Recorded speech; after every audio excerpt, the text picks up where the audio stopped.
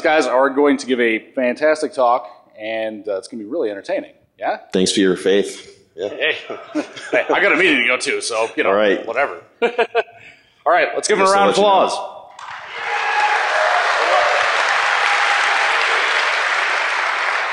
Wow, is this a Thursday at DEF CON? This place is packed. Thank you, everybody, for coming. Yeah, thanks. Yeah. Welcome to Sorry Wrong Number, Mysteries of the Phone System, Past and Present. My name is Patrick McNeil, or Unregistered 436 on Twitter. I work for Radware as a security solutions architect, and I've got about 15 years of telecom experience, about half of which has been in security. So I'm Owen. I'm at LinuxBlog on Twitter, and I've pretty much started out doing development work. Then I moved on, like breaking stuff more, so I moved into security, did a bit of AppSec, DevOps, and most recently pen testing. So we fully embraced the film noir aspect of this conference. So we have a pretty black and white deck here. Hopefully everybody can read it. That's why we're wearing these silver shirts. All right, so first a brief word from our lawyer. Obviously, everything that we say up here is our opinion only, doesn't represent that of our employers, and all trademarks, service marks, etc. belong to their holders. We tried to use Creative Commons where we could, but you know, sometimes you run afoul and it's all fair use at this point. Should be in the slide notes. On the slides, it's on the CD. Yeah, most of the slides we attributed. So some of what we're going to show you today could be used for nefarious purposes or evil. So, some audio. Sucker's Road, and those who travel it wind up in the gut of the prison of the grave. Yeah, so something bad could happen. Use a life for crime. So, I want to thank DEF CON organizers for letting us speak. It's great turnout here today. Why are we doing this? I mean, I like messing around with stuff that's unfamiliar, stuff that's new, so it's a good opportunity to learn a lot, and especially from this guy, and I don't know why you're doing it. Well, I mean, obviously we wouldn't be up here if we weren't having a good time. And I sought to learn as much about stuff from him as he was from me, because I don't really have an AppSec background. He didn't really have as much of a telecom background, so you know, it is a good way for us to both, get something together. So, you know, plus a lot of people have forgotten the roots of phreaking and hacking. You know, the original hackers were essentially the freaks. Long before there was the internet and the bulletin board systems and all of that, they were the first ones that said, here's something electronic that I can mess with. They were the ones who really developed, if you will, the hacker ethos. So we wanted to highlight that some of the things that hackers used to do, or I'm sorry, that phreakers used to do, are still somewhat relevant. The mindset, the approach to things, even potentially some of the attacks. You know, you can look at some of the phreaking attacks in a slightly different way, and now they're relevant for voice over IP. And voice over IP, as many people know, you know, wasn't really designed initially to be secure. It was designed to work, designed to generate a source of revenue, and you know, potentially reduce the number of lines you needed into offices and things like that. So we're not going to talk about everything. We're going to talk about maybe what's likely to happen, and we wanted to kind of educate a little bit about ways to defend networks rather than just the pen testing and attack angle. So kind of knowing a bit about phreaking background is good. So we had to have a pie chart. I always love putting pie charts in presentations. Not reflective at all as to what's in the presentation. Really, the percentages are all off, but when you go over history, information leakage, you could do some exploitation stuff, and there's a little bit of a tool. So we just move on.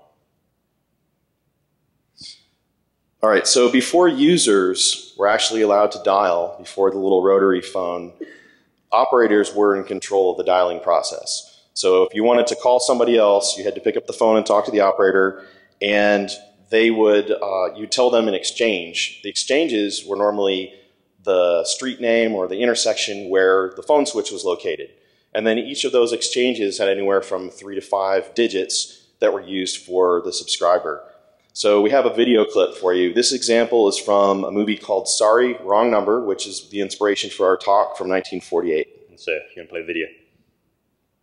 Operator, Operator. Your call, please. Operator, I've been ringing Murray Hill 35097 for the last half hour, and the line is always busy. Will you ring it for me, please? Murray Hill 35097. In this movie, she's supposed to be an My invalid. husband's office. He should have been home hours ago. I can't think what's keeping him or why that ridiculous wire should be busy. Yet she's they always smoking close in that bed. office at 6 o'clock. Ringing Murray Hill 35097. Thank you. I love how you can have conversations with the operators too and explain your life situation. Hello, Mr. Stevenson, please. I want to speak to Mr. Henry Stevenson. George speaking. Hello, who is this? What number am I calling? Your message, George. Everything okay for tonight? Everything's okay. Our client says they Excuse me, what's going on here? I'm using this wire. Still 11:15, George. 11:15 is right. Get it all straight now. So it was a little hard to hear, but they were actually talking about a murder plot. Yeah. And that sort of thing, well... Unlike today's movies, yeah. you know, you see people like grabbing stuff and putting it on another side, and that's a depiction of hacking. I don't know if Yeah, I mean, I it can was, believe this. it was something that could actually happen across wire, basically. So user dialing and getting away from the operator actually came from a relatively unlikely source. Alman Stroger was an undertaker, and he was under the impression that somebody was stealing his business. And he figured out that one of the operators in town was actually married to the other undertaker in town. So when somebody would call and say, I want to talk to the undertaker, it was his impression that they were putting that caller through to, the operator was putting them through to her husband instead. So he came up with this thing called the Stroger switch, which is essentially a cylinder, and it would use alternating current pulses to rotate the cylinder, and there'd be one per digit dialed. So the phone that he came up with essentially had 3 buttons on it, and there was one button for the hundreds place, one for the tens, and one for the ones. And you had to repeatedly press that button with no indication of how many times you'd pressed it, so you better be counting when you did it. And it would turn the cylinder, and it would be a little armature that would click in. They ended up being called Step by Step, and eventually acquired by the Bell system. So as implemented by the Bell system, however, they got away from those little buttons that you had to press. That's when we first started seeing the actual rotary dial, and when you would turn the rotary, and it would go click, click, click, click, click all the way back, well, that's what was actually sending the alternating current pulses and turning the switch. The problem was that was only good within one exchange. And those switches were tied up for the entire duration of the call. So eventually they got around to dialing from exchange to exchange, adding more digits onto the front of the number. But in order to dial from exchange to exchange, you no longer could reference the name of the exchange. So they had to come up with a way for them to do that. And basically they said, well, we'll abbreviate all the exchange names and then convert those letters into digits. And that's how we came up, or how they came up with the letters that were assigned to every number around the phone dial. Now, of course, nothing really changes without a motivating event. And the motivating event for AT&T was really a combination of workforce growth, the need for efficiencies, the cost of running the network, all those switches that were tied up. So they ended up having to work on an electronic switch. And the switch that they came up with was the panel and crossbar, which introduced common control. And when you dialed, it would actually build up the number that you dialed in something called a sender before it would send it on for processing. That was good enough for local dialing, but now we had to get to long distance. And long distance dialing, they developed something called the 4A crossbar switch. That was something that it was very similar to a old computer punch card that was made out of metal. And there were punches in that represented the routes from city to city. And there were alternate paths. So you would follow the punches to figure out how to get from one city to the other. And now, of course, we had to introduce the area code. So you knew or that the system knew when you dialed which exchange you were trying to get to. Unfortunately, there was a big design flaw that they didn't think about. And a lot of us are familiar with 2600. The reason 2600 is called that is because of the 2600 megahertz tone, supervisory tone. Essentially, the flaw was they were using in-band signaling. So the signal was actually being carried over the same audio path, or the path that the subscriber was using. What that meant was, if you dialed a toll-free number, a long-distance number, you could then send the 2600 hertz supervisory tone, and the long-distance switch would think that you'd actually hung up the call. From there, you could then send either single or multi-frequency tones, depending on what that long-distance switch supported, and dial another number. So that's how people were able to make free long-distance phone calls.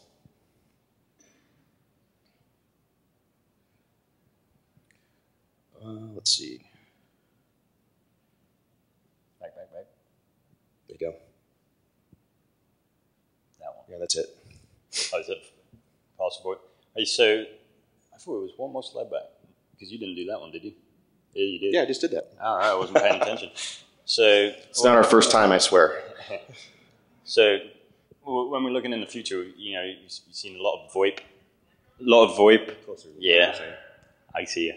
So when you're looking in the future with the VoIP, what could happen? We've got a lot of technology driving innovation. We've got watches, phone, having SIP support added in the latest Android. Why did they do that? And what about WebRTC? WebRTC.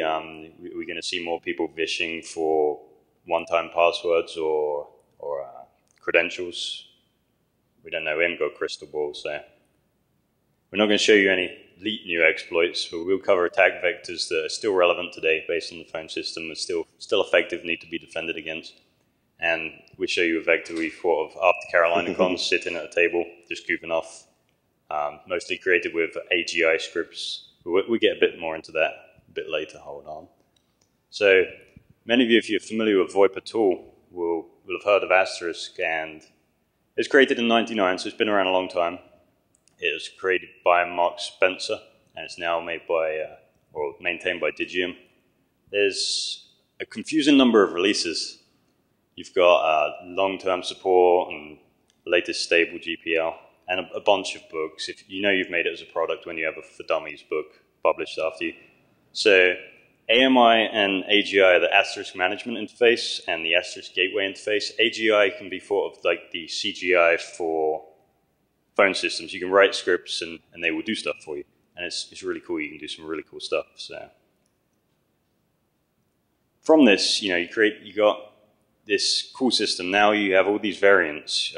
Some of these are real popular, just making it easier. So Asterisk Home Free PBX and Trixbox are really big. The one that runs on the Raspberry Pi is pretty cool. But the problem is, they don't necessarily take security into mind. It takes them a while to catch up to the latest branch from Asterisk. So what happens is you keep on building stuff and you can't keep up with it. You end up with a big pile of trash, and some of them aren't even maintained. Even I think 2013 was the latest update for one of them. Eventually that trash may fall over, and if anyone's watched Idiocracy, or, trash could fall into your lawyer's apartment. So we're going to go through some attack and defense. Yeah, so we're going to do attack and defense for several categories of threats. And we used Al Capone on all the slides for the attacker, the famous gangster, and J. Edgar Hoover, the original director of the FBI, as our defender. So you can see the little icon at the top right and know which one we're talking about. It used to be red versus blue, but we decided to do kind of... It didn't work for film noir. Black hat versus white hat, I guess. Yeah. So we're not going to cover every voice threat, right? There's a lot that we could cover. We're going to cover the most likely stuff. Not probable, but yeah, possible, but not probable. All right. So information leakage, when a system that is designed to be used only by authorized parties gives you stuff you can work with, so you can abuse it. All right. So the freaks were the original phone enthusiasts, and they like to explore the phone system. They took advantage of information leakage all over the place because it was not designed to be secure or confidential. The very first thing that they could do is socially engineer operators. The operators were mostly female, so some of them, believe it or not, would actually use girlfriends and get their girlfriends to call the operator and say they were another operator and could you put me through to this number? Yes, hackers, or phreakers in this case, actually had girlfriends. So the other thing they could do is they could pretend to be one of the mail workers, one of the test line operators, and say, yeah, I'm trying to test this particular number, put me through here, and of course the operator was more than willing to oblige. Phone techs were also very proud to work for the company. So they could, hey, geez, how does this particular thing work? And in most cases, they were willing to share. I mean, anybody who's proud of their job, you might be willing to talk about it, especially if you're not told any of this is confidential. And then, of course, there was the really obvious stuff. You're picking up the phone and you're dialing, you're hearing all kinds of clicks, and you dial a long-distance number and you hear the tones, you start to wonder, well, what are those things? If you're our type of mentality. And they started recording them on tapes and slicing up the tapes and eventually figured out, well, we could build something called a blue box and actually replicate those tones by pressing a button. And of course, I would say the biggest gift to the phreakers was actually 1960 Technical Journal, Bell Technical Journal. They published these on a regular basis, and it actually published the single frequency and multi-frequency tones that were required to send from exchange or from one long distance switch to the other. So they basically said, oh yeah, by the way, if you want to control our long distance switches, here are the exact frequencies you need to send. Perfect if you're trying to put together a blue box, right? So, and then of course, exhaustive dialing of numbers, quickly figured out that those metal dials were abusive on your fingers, so they'd use pencils and just dial all kinds of numbers that were outside of the normal phone range, and discovered that, hey, there's special codes that you can use for routing in certain directions, avoiding charges, accessing certain features.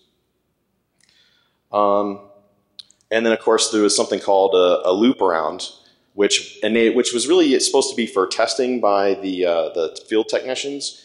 And phreakers figured out that if you could stand to listen to the annoying tone that was on the loop around, you could connect two people together and just chat, just have a exchange of information. If you could get over the, you said an annoying tone on the line, yeah, it was right? the supervisory tone that would play. Yes. Yeah, so T-Profit said, yeah, they accepted collect calls. So the world was largely oblivious to the phreaking community. And they really found out in this 1971 Esquire article called Secrets of the Little Blue Box. And some of the people that were made famous or infamous in that included Joe Ingressia, Mark Bernay, and John Draper, a.k.a. Captain Crunch. They were certainly not the first phreakers, as we've kind of seen, because phreaking was around for a long time, but they certainly became the more popular ones. On a bit of a side note, AT&T was, at the time, the monopoly owner of the phone system, and they had a policy in terms of service that said you couldn't hook anything to the phone system that was not sold by them. So phreakers decided, well, that's no fun, and we want to share some jokes. So basically the first answering machine was made, didn't actually record anything, but it would play jokes. Joke lines became really popular. So that's pretty much the bulk of the history that I'm going to try to dump on you today. So I would definitely recommend Exploding the Phone by Phil Lapsley. It's a great read, it's entertaining, and he's done a lot of really good research. So the phone companies eventually stopped blue boxing by moving to something called common channel interoffice signaling. What they did essentially was they put in another line from office to office using a modem so they could digitally signal the calls. So you no longer had the signaling over the call path. As phreakers figured out what was going on there, it was like, well, wait a minute, if the phone company can use modems to send information digitally from point to point, maybe we can with these new, personal computers that we're discovering. And very quickly they figured out that they could now connect over things like a bulletin board service instead of having to do it over the phone. So this is where we started to see a little bit of segmentation between the PC hackers and the phreakers. And of course, the protocol that they used to communicate over these modem lines eventually was IP, and that started the downhill roll. It turned into, you know, let's make an IP card that you can jam into the back of your old switch, and eventually, well, let's make it all IP so it performs better, and we'll just have a gateway that goes onto the TDM network. And of course, the subsequent step from that is, hey, now we have virtualization. Let's just make a virtual thing that we can run on a laptop and, you know, use a soft client instead of an actual phone. So nowadays, information leakage, I mean, you can do a lot of stuff that you would normally do with any sort of scan or pen test. You know, your basic port scanning, send a SIP message and see what comes back for your stacked fingerprinting, extension enumeration, where you're just sending like a register message or an invite message to every possible phone number that you think might be in that range, and just see what comes back. And of course, if you're actually looking at the SIP signaling, SIP in and of itself bleeds information like crazy. The user agent might tell you what type of software is being run by the PBX or the endpoint you're talking to. The methods that are supported by that endpoint may tell you a little bit more about what it is. Yeah, so it's very similar if you take a look at it to the way HTTP works. You got your allow methods, and the interesting parts are really in yellow. So. Yeah, and it's text-based. So what does that mean? We can man in the middle of that because we can easily write a little script that says, if I see this, do this to it instead. And SIP, unfortunately, is still using the crypto that time forgot. MD5. So, you know, you can cram anything over TLS and SRTP and hopefully make it more secure, but oh my God, certs are hard.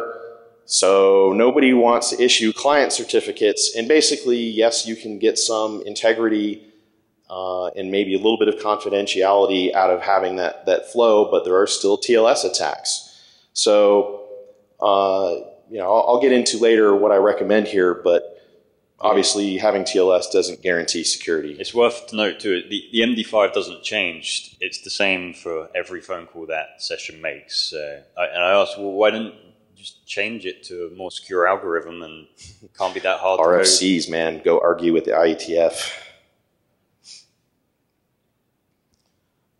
All right, so when actually gathering information on a phone system, you know, start with the basic stuff. Don't think of this as a phone system. Do your Google searches, scan, you know, do DNS queries, scan job boards, figure out what somebody is running through a side channel, basically. And you can actually make phone calls and listen to the voicemail prompts for people that aren't there. And you can usually figure out about what phone system they might be running just because they're standard prompts. Or the voice they use.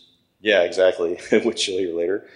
And of course, if you're internet connected, SIP options is generally used by many scanners to try to detect the presence of a PBX, but a lot of vendors have either patched against that or they put in rules that say don't allow options from anybody except this specific endpoint.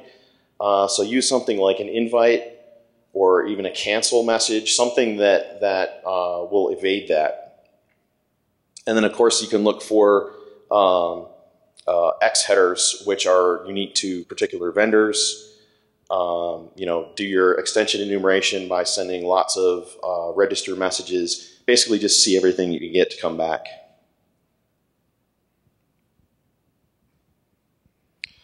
When you're doing your port scans, remember that at least most people use Nmap.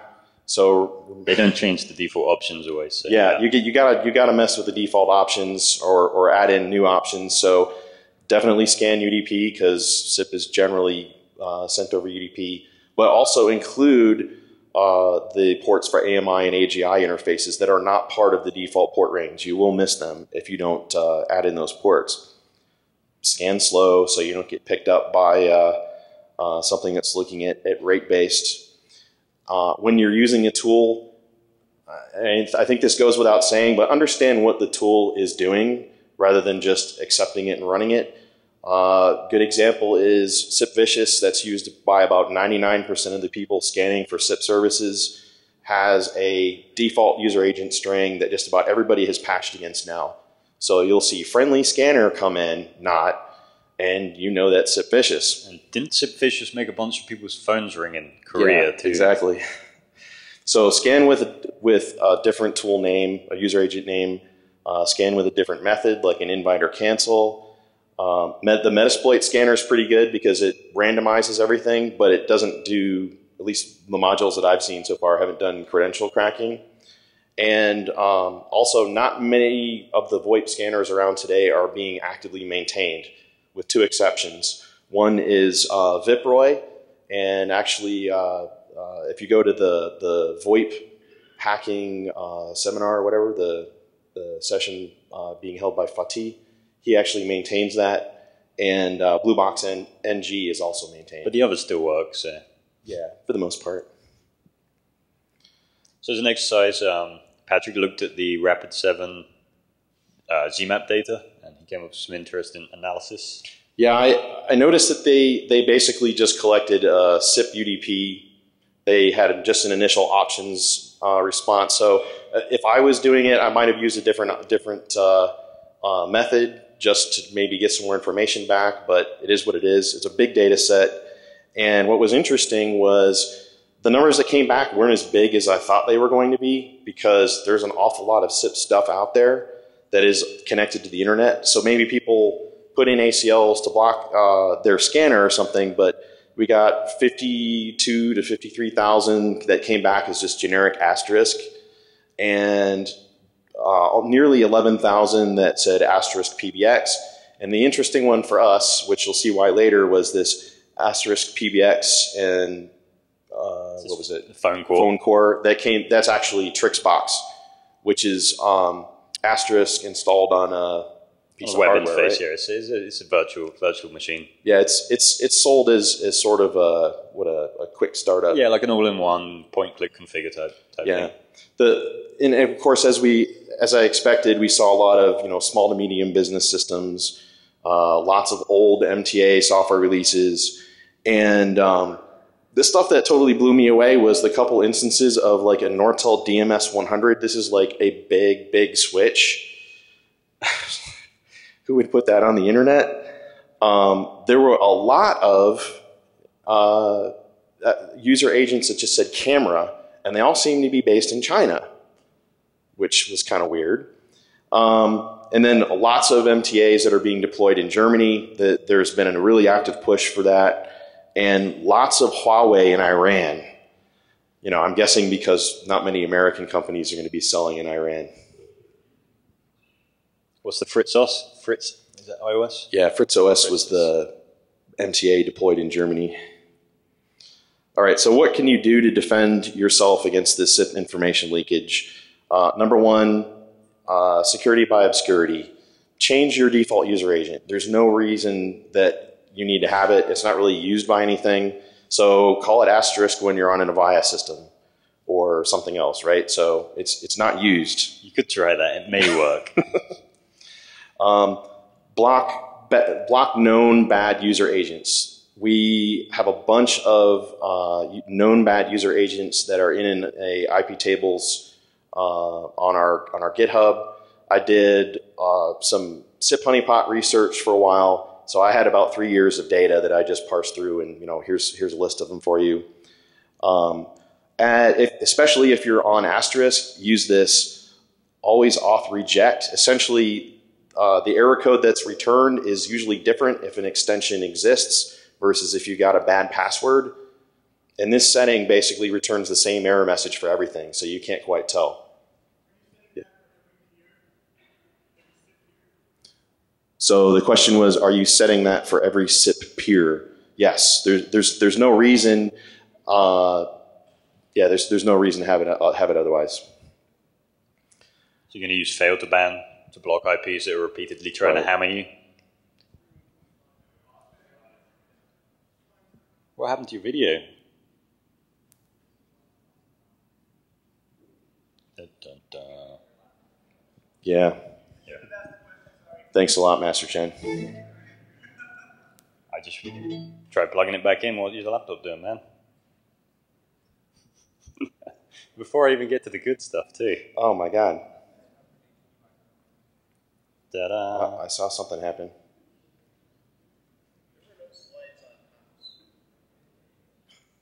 Do you want to minimize that? Do it again. Oh, yeah.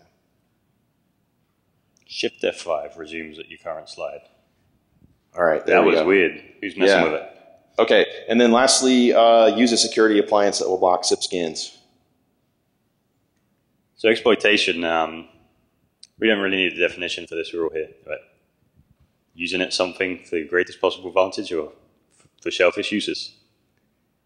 So how did the freaks use it? Yeah, so exploitation usually has this connotation of being malicious, but for the most part, the law of the freaks was similar to the medical profession, do no harm. It was all about just exploration, and it was fairly innocent for the most part. Knowledge search. So nowadays, it's pretty much anything you can imagine. You got fraud, DDoS, botnets, profit, whatever you want to do. I mean, bad guys are going to use it for however they want. So we'll take a look at the Trixbox example that we were talking about earlier. There's 1200 on there. And it's this quality software, last updated in, what's that, June 18th, 2013. It's got 5 stars on SourceForge, so we know it's good. This is a little bit out of the freaking theme, but a kind of example of what happens when you keep building technologies upon technologies and not necessarily taking security into consideration. These are the vulnerabilities for Asterisk as of a few months ago. You can see there's one for every category in there. Denial of service, code execution, overflows, you name it. I like the one bypass something. That's cool. There's more you can look into them. Depends what version you're running. So this one's actually written by a guy called Attack Terrorist. If he's here, we want to buy you a few beers. I want to give you a hug. But yeah, he made an unauthenticated cross-site scripting. It's against the help module. It's a basic cross-site scripting. I did a pop-up. Wait, that's real cool, right? Doesn't work in the newest Chrome. Firefox is vulnerable to it. I didn't test IE because who runs that? So he also found in the same CVE a local file inclusion where you could pretty much include any file you wanted to. You can't read all files on the system because some people know that if you include like proc/fd, which is your file descriptors, you can write files, and you couldn't do PHP input filters, which would also allow you to kind of read PHP code. But once you get an LFI on an Asterisk system or on one of these all-in-ones, you can pretty much go around reading configuration files. User.conf, you can read those. If the permissions aren't set up properly, which they generally aren't, you can read the extensions, what's on there. The AMP portal config is great because it has your MySQL password in it, and you can also read the Asterisk log, see what's going in, going out, what's happening on the network. And was that authenticated or unauthenticated? This is authenticated, so you have to be an admin. So you could generally do this functionality anyway if you were an admin, but it's still a vulnerability, right? So there's also a remote code execution. Great. What this example does is it echoes some PHP code into a shell, and then we call that shell and execute the Pentest Monkey's Python shell. So pretty cool. And we have a video for that one. So this is the shell execution. This is also authenticated. I have to press spacebar once more time. One more time. There you go. And here's the video. So I'm on the server right there. I removed the shell to show no funny business is going on. And this is authenticated again, and it's loading, echoing the shell with bash. It's not rocket science, but it works. So we go back to the server and ls again, and hey, there's the shell.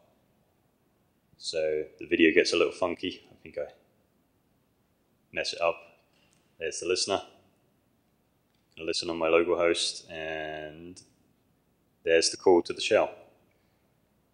Sort of anticlimactic because it doesn't really do anything, but bam, right there. Yep, so who am I? I'm Asterisk. So yeah, you can kind of do whatever you want there. So that was cool.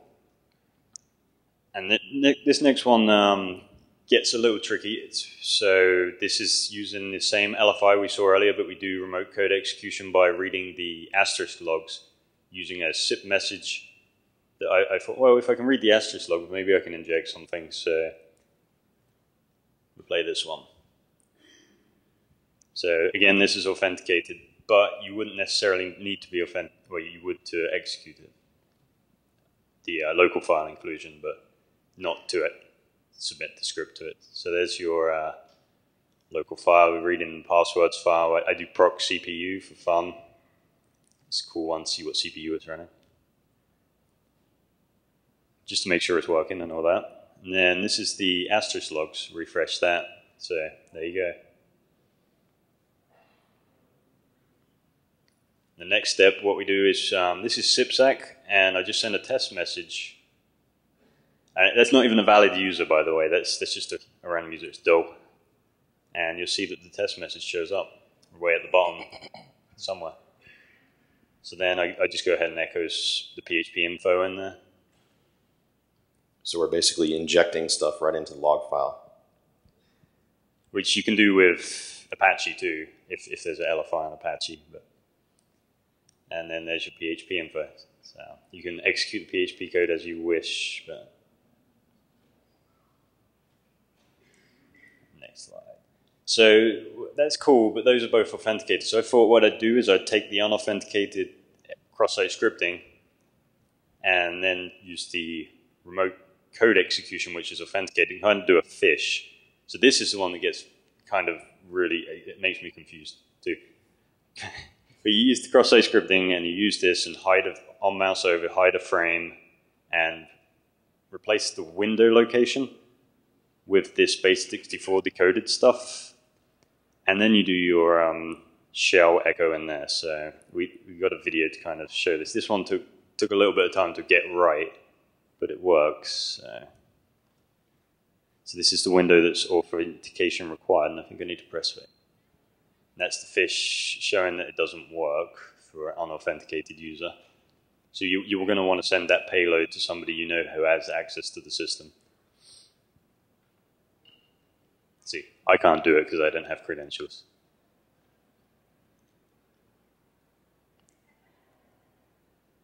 What's that on the server? Just removing the shell again to show you. So this is the logged in user, and this is the fish. Reload it. And I do it twice just to make sure it works. What is going on here? As most people probably would as they're moving their mouse around. And what's going on? You probably changed this so it wasn't that cheesy, but you could put it in an concept iframe. code. Yeah, you could put it in an iframe and put it on a popular site or something, and then it would do the same thing. So there's your own. So that's from unauthenticated. So that's why it's dangerous to, I don't care about an authenticated cross-site script. What could you possibly do with that? Well, you could do something pretty malicious. So how do you defend against this? It's actually really easy for the cross-site script LFI and remote code execution. It's all the same. You make an array of what you want and you filter based upon that. You want us to sanitize input? Yeah, it's simple. Like, don't just say, what language do you want? Oh, I'm going to try and read that file now. No, just English, French, Spanish, whatever you want, but don't take anything else. So never trust any input from the end user. And it's not the end user's fault. It's because you can't trust bad people. So some more defense. We've got to pick it up. Wow. So avoid all-in-one distributions, update, custom build. It's not hard to do a custom build if you build and you don't build what you don't know, and configure it properly like some of the other slides. Do your firewall and failed ban. So there's your fraud and abuse. All right. Skip. Yeah, so fraud and abuse, my definition was fraud is when you have no intention to pay for using the services that you're using, potentially causes loss or damage to the owner, enables criminals to make a profit, and yeah, I guess you could say abuse, manipulation of the telephone network to do something maybe fun or unintended. Should we skip these? Yeah, I'm going to skip these for now. I had some little Q&As here you can get from the slides. You want to get to the good stuff. All right, so making money is a top motivation for phone fraud. International revenue sharing fraud is the top fraud scheme where you compromise a phone system and make lots of calls to a foreign destination, and the owner of the switch at that foreign destination splits the profits with you. Because of international telecom revenue agreements, phone companies are forced to pay the peer who delivered the call. And you talked about that last year. Yeah, so and you I want talked more about information. that last year at Sky Talks. All online. Caller ID spoofing or back spoofing, which is a social engineering vector where you can make a phone number that you don't own pop up on the caller ID display, and that has implications for the name that also shows up. We're going to show a demo of that. Telephony denial of service, where you basically just target somebody either for purposes of extortion or just maliciousness and keep cramming calls at them so they can't get a call through. The last one was vishing. Yeah, so fraud and abuse demo, basically when a number comes into your phone, the person sending that call doesn't actually send along the caller ID display, the CNAME display. That is actually in a database that the phone companies use, and your phone company does a dip to the CNAME database and then says, hey, this is what you need to display on your phone. What can it be used for? Yeah, so most companies that offer SIP trunking do not allow you to set the number that you're sending as part of the call. You have to tell them in advance, this is my phone number, or they'll assign you the phone number, and that's all you can send. It is useful to be able to send a different number, especially in something like a call center, but usually agreements will be made so that they know what numbers will be coming through. However, some smaller providers look in the terms of service, experiment with it. You can set the caller ID information on a SIP trunk. And by the way, it is illegal to cause loss or damage as part of spoofing. Or with an intent to cause harm. Intent to harm. So, and while you might not intend to cause harm if you spoof a law enforcement number, I generally wouldn't recommend it. So this is how you set caller ID in asterisk of extensions.conf. It's real easy. One line. And this is another way. This is used in the project we'll show you in a .call file for an automated call. But it is worth noting, you have to find a provider that will send this on correctly. Yep. So these are just two ways we've used it in this demos. So, hey, all right. Look who's calling me. So, hey, look who's calling me. I'm sitting on my couch watching Jurassic Park. As you do.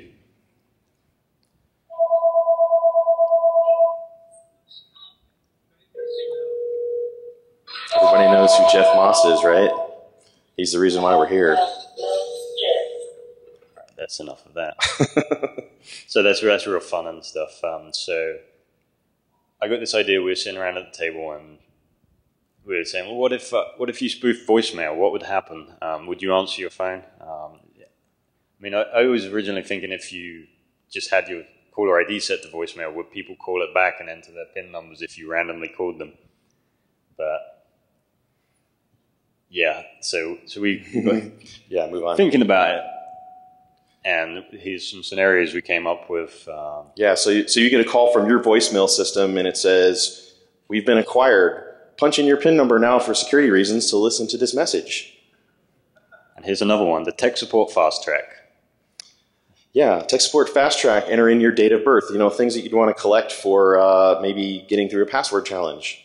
So I created. It's not really an IVR. It's not interactive voice response. It's punching the numbers. Yeah, it's one of those IVR systems where you have to press the buttons. Right? Yeah, I guess so. But so what you do is you configure it. You configure your SIP trunk. Configure up some variables in PHP, and you set up a recording of those scenarios we were just talking about.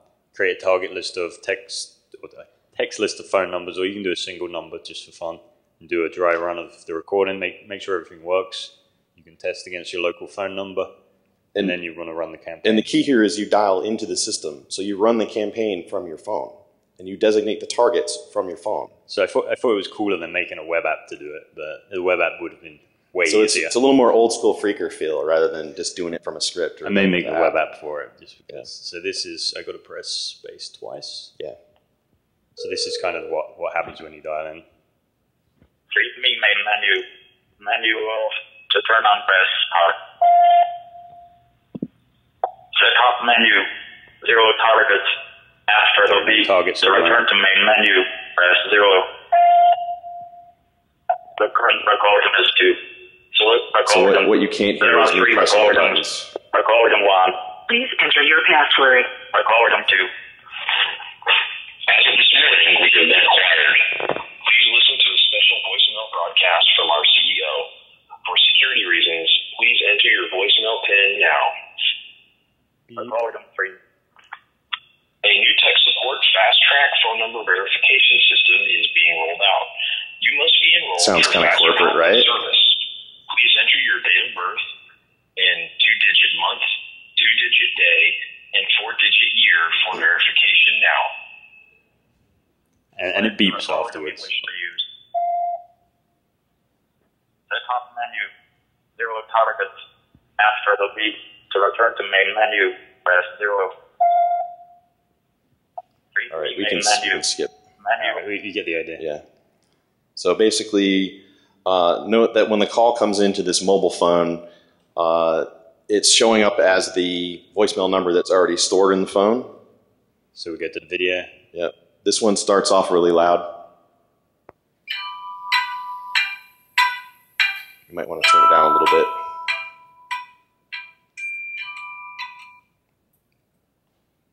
As of this morning, we have been acquired. So then you hear one of the recording that we selected. Voicemail broadcast from our CEO.